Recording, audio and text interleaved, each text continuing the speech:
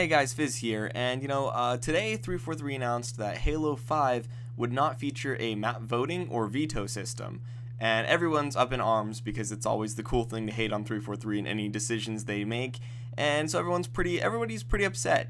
But I'm going to give you guys my opinion on this news. I think this is actually kind of a neat change.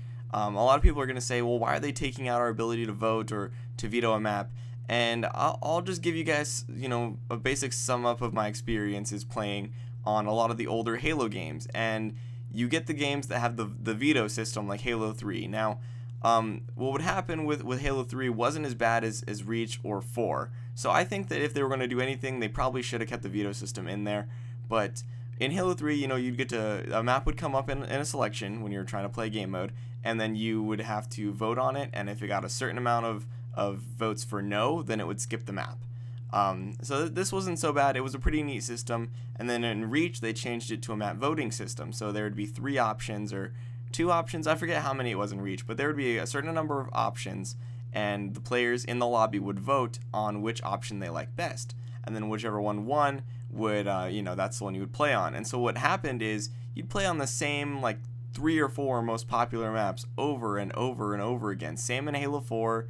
And then it happens in Master Chief Collection as well, is that they got the voting system, so you vote on the map and the game that you want to play, and you kind of just, play the same things over and over again, and it frustrates a lot of people. So I think that what they're trying to do is, let everybody experience all of the maps and the stuff in that game mode, instead of just having players, vote for the ones that they think is the best all the time and only playing like a selection of 3 maps. They're probably taking a lot of pride in these maps that they've made for everybody, and they want everybody to experience them. Also, don't forget, a veto system is something that can easily be patched in if we really need it. While I don't see this as much of a terrible thing as other people are saying it is, it's not. It's an easy fix.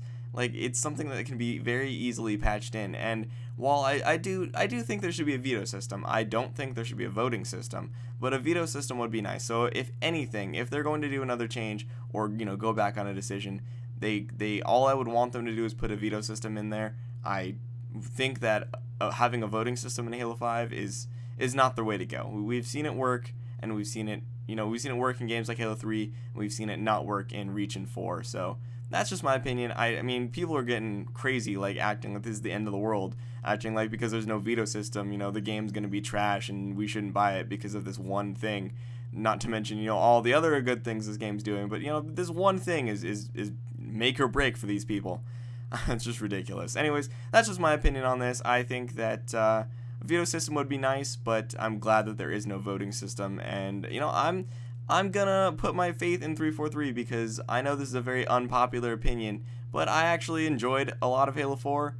Hated the loadouts, but that was pretty much it. I thought the campaign was excellent, and multiplayer could be fun at times. I'm playing Fiesta right here in Master Chief Collection, and Fiesta is pretty great, but I know this isn't like a exclusive to Halo 4 mode, but it's still pretty fun. Anyways, that's all for today's video. If you enjoyed this video, like, comment, and subscribe if you haven't already, and I'll see you in the next one. Stay classy, guys.